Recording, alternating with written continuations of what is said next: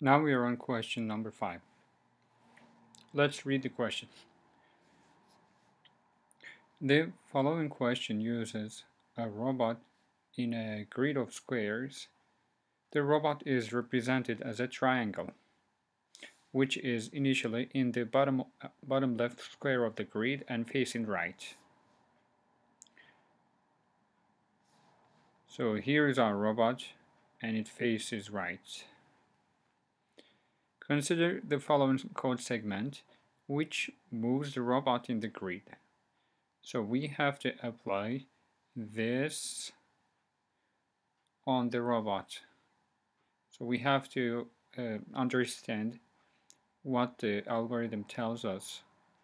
And at the end, we are supposed to find the final position of the robot. So it says, which of the following shows the location of the robot after running the code segment? So let's read the code segment. Right here it says n equals 3. This is the initial value of n. And we have to repeat 3 times. What we have to repeat will be this whole thing. So we have to repeat 3 times this area.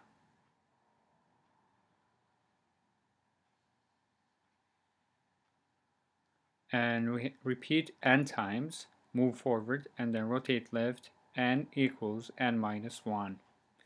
So let's start. So at the end we have to repeat 3 times. That's what we know. First, second, and the third time. And we have to note what our n value is. So n. So our initial n value will be 3. N is 3. So repeat 3 times, move forward, and then rotate left. So we have to repeat 3 times, move forward. 1, 2, 3, and then rotate left. It'll look up. And then it says n equals n minus 1, which means decrease n by 1. So n becomes 2.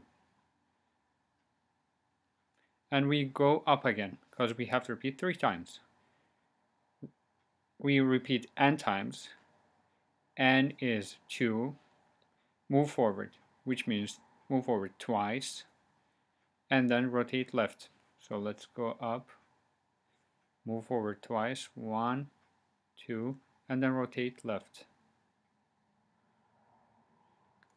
So we are done with the second iteration, and we are on the third iteration. At the end of the second iteration, n will be n minus 1, which is 2 minus 1, 1. So repeat 1 time, move forward, then rotate left. Repeat, move forward once, and then rotate left, which is this position.